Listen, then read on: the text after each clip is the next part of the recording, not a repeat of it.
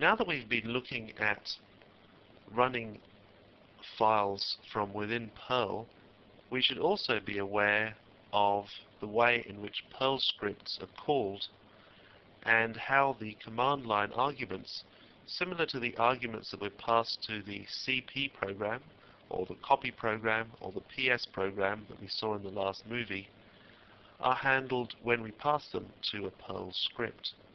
There is a special array that is immediately available to us when our Perl script starts that we don't have to initialize or define. That's the argv array, and that's spelt with all capitals. This array contains each command line argument in turn. All of our little piece of code here is doing is it's taking each one and printing it out. Let's move over to our text editor and we'll see how this works.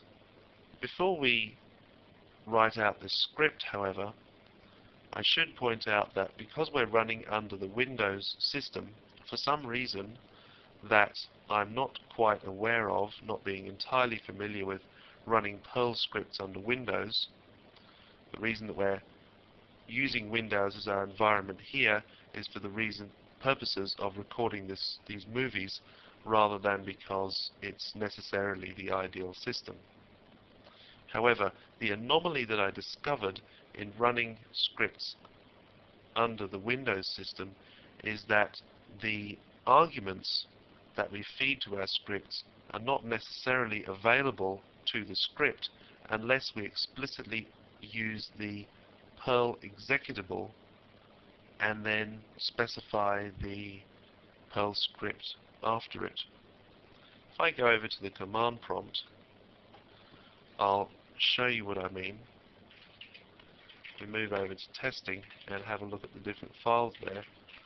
File.pl, if I run it like this, I'm simply typing in the file name, and the file association that Windows has set up means that I'm able to invoke the Perl executable automatically without having to specify it on the command line. However, I could have typed in Perl and then file.pl. So Perl is the program, and then file.pl is the script that I want to interpret using the Perl program. And it does exactly the same thing, except in the case of when we're trying to take in command line arguments.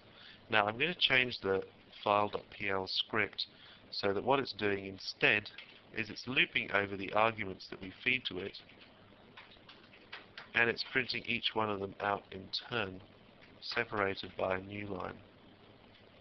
And let's say at the top here a little line to explain what's going on. Now, if we just run file.pl on its own and feed it some meaningless arguments afterwards, it returns no data. It's as if we never gave the file.pl script those arguments at all. However, if we run Perl, and the reason I'm able just to refer to Perl here is that I've included Perl within my path. Otherwise we'd have to type out the whole absolute path to the Perl executable. But in this case, we're just running the Perl executable and using it to interpret the file.pl script, and we're also passing 3 command line arguments. When we do it with this syntax, all of the arguments are correctly processed. This is an issue that only really matters in terms of the Windows platform, but is something that you should nonetheless be aware of.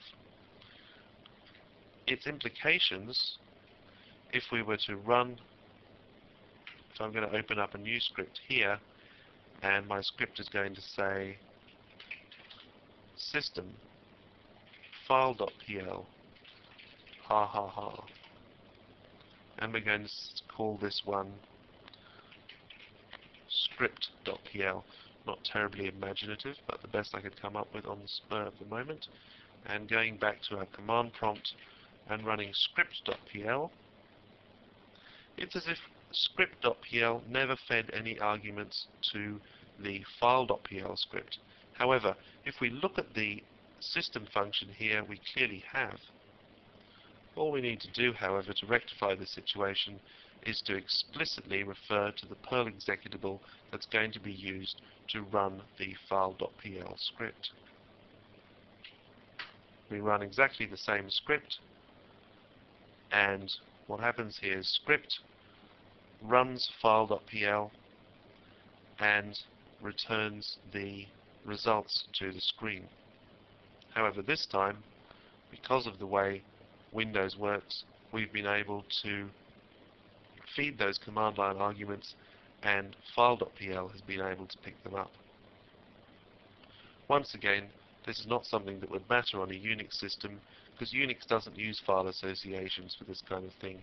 Unix uses the shebang line at the top of the script to let the operating system know what interpreter to use to make any sense of the script.